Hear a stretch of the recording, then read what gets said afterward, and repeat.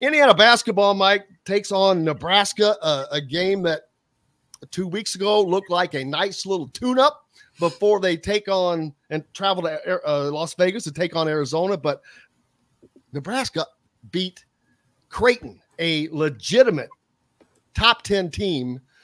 That could still be the biggest shocker that lasts all damn season to me. I would never have ever given Nebraska a chance to beat any top 10 team.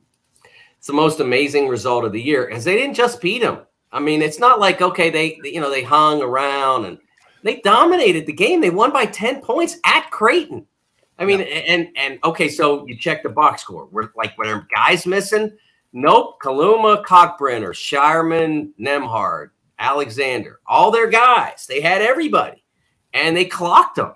I mean, it was an amazing result. And it's not even like we're close enough to Maui to say, okay, well, they came back from Maui and had the hang. Nope, not that. They just clobbered them. I mean, I am astounded. But this Nebraska team, I mean, they beat two other high major teams. Now, not good ones, Boston College and Florida State, but that's two other high major teams in a row that they defeated. So maybe they found something. Earlier in the year, I mean, they go out and they lose to St. John's and Oklahoma and Memphis, and none of those games are competitive. But now they're on a 3-game winning streak, all against high major opponents. Not good ones. Florida State's really struggling. Boston College hadn't been good for a long time. But Creighton's legit. We've seen that. Creighton played Arizona to the buzzer before losing in the Maui championship. They played 4 straight undefeated ranked teams back in their period. That mean they're going to be battle tested. Yes. Maybe they were tired. I don't know, but maybe they underestimated Nebraska. Thought it'd be an easy game. I talk all the time about this. That players sometimes think, okay, bad team, home game, good crowd. Creighton sells out for Nebraska. There's going to be even a little bit more amp. They'll win the game for us. We just have to play okay. It could have been one of those games, but still, I mean, it says that you, as IU now, have to take this game super seriously. Even though it's in your gym, you can't now say, okay, we can half bake this effort and we'll be fine. You have to go out and play until they say they're not going to be competitive. You have to go out and play hard, play your best, or you could wind up in the same position that Creighton did. And the thing that interests me about that game, Mike, and you look at the results through the first couple weeks of the season, I don't know that there is – we talked about the parity in college football this season. There's a lot of parity in college basketball again this year. I don't know that there's that one dominant team. I mean, you can look at some of the teams that are in the top 4 that haven't lost yet. I mean, Purdue, you can talk about Arizona, you can talk about Texas. There's some really good teams, I think, but I don't know that there's a lot of teams that can get you if you're not playing your best. And I know that's typically the case, but it feels like even more so this season. And maybe that's because North Carolina isn't quite as good. Maybe that's because Gonzaga and Duke are struggling a little bit. I don't know what the case is, but do you get that same sense that this is I feel like just like we saw Nebraska beat Creighton, Jim said, I would have never guessed in this season that would happen, but we've seen a lot of different results like this so far.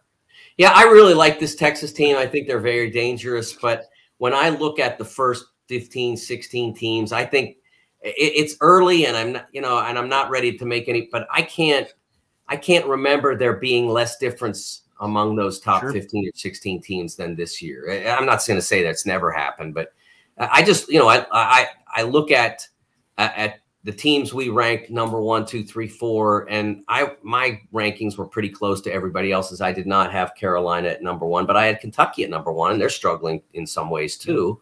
UCLA was up there, Gonzaga was up there. They're all good teams. They've all beaten good opponents, but they have not been unbeatable. I think we're going to find out that this year is a very balanced year. We'll see somebody rise to the top, whether it's Texas staying there or IU staying there, or whoever it might be, Purdue.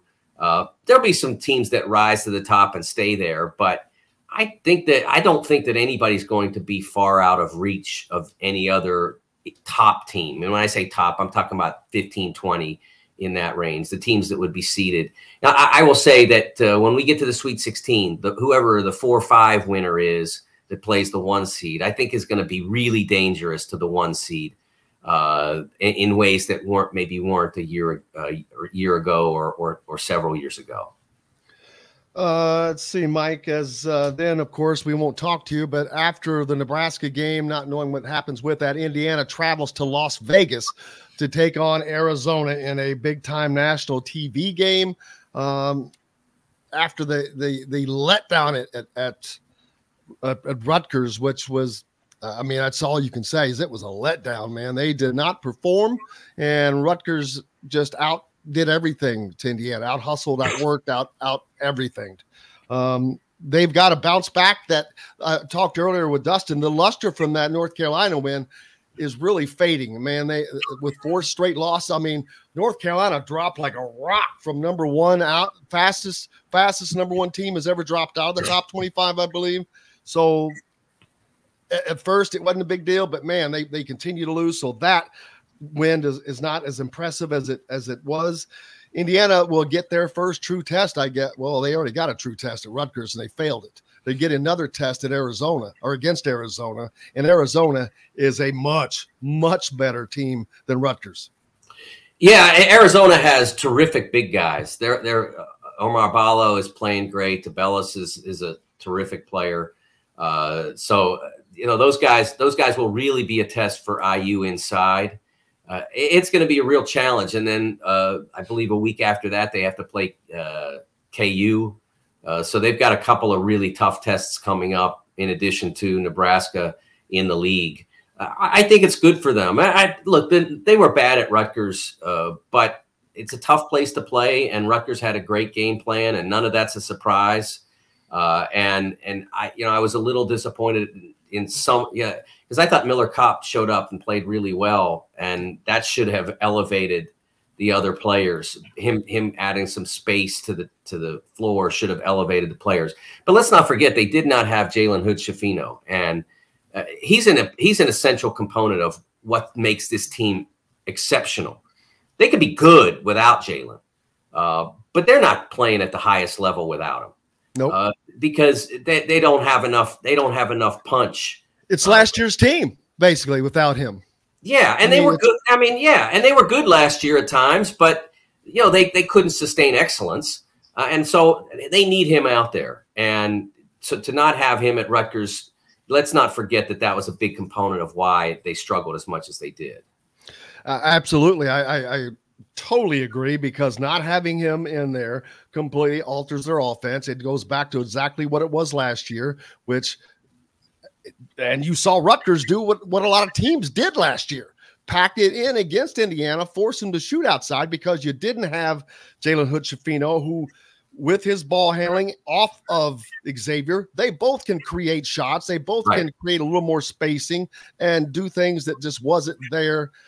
Xavier got frustrated. He got really frustrated with having to carry all that extra load. As a matter of fact, I think I said this on the show yesterday. I don't think I've ever seen a player more physically frustrated than he was when he took that timeout, when he got boxed in the corner of the backcourt there. And he was just, you could just see he was so mad. He called a timeout just to get out of it. I'm like going, man, he's just, they got him. They were into his head. They were into all their heads, and they did a great job. You just got to take your tip your hat to Rutgers and Steve Peichel. Great coach, does a tremendous job. Just a super job. And so I think I'm not sure what Jalen's situation will be for Nebraska and then Arizona. Hopefully he recovers from the back problem. Back's going to be tricky, so hopefully just was slept wrong or something, twisted wrong in practice or whatever, and he'll be back and ready to go, because they're going to have a tough time winning against the best teams without him as a high-level contributor.